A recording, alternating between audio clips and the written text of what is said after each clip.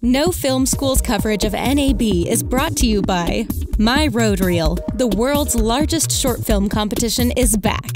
Shutterstock, your source for stunning HD and 4K footage, plus high-quality music.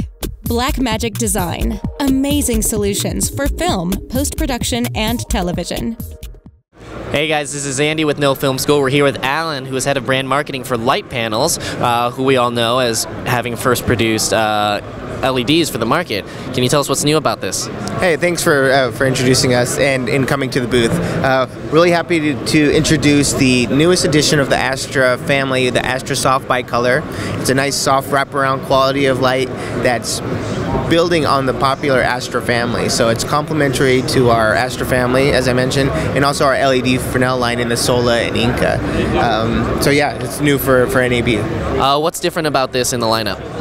So what's different about this is that we're incorporating a soft diffusion panel in front of the LEDs. Now it's using the same LED technology and it has that same familiar form factor, and it also shares the ability to be modules in design, so you can build it up to how your shooting style basically what you need. And what kind of modules can you add to it? Yeah, so that's what I wanted to go into, is how modular it is. So you can go with the Bluetooth to be a wireless to have wireless control, which is with your iPad or your iPhone, and you download the app and you're able to control up to or more than 10 lights. Then we have two Dmx modules, so you have the option of a 5-pin XLR or an RJ45. Now the differences is just basically the wire connectivity. The RJ45 is a little bit more accessible to people, and if you're doing really long cable runs, the RJ45 is a less expensive option. Pleased to say that everything is available now. List price for the Astra Soft is $1,800, and the modules vary. Bluetooth is about $150 list, and then the two Dmx modules are $300 list.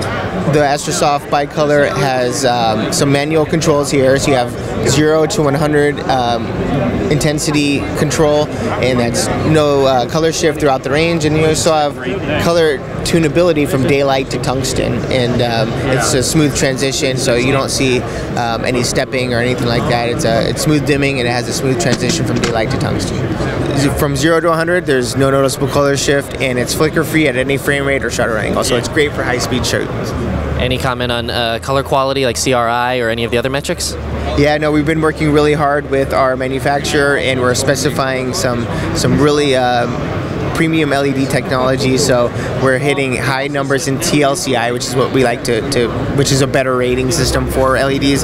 So 99 in tungsten and 96 in daylight, so really high numbers. So basically what it means is that in post-production you're not going to have to make any adjustments.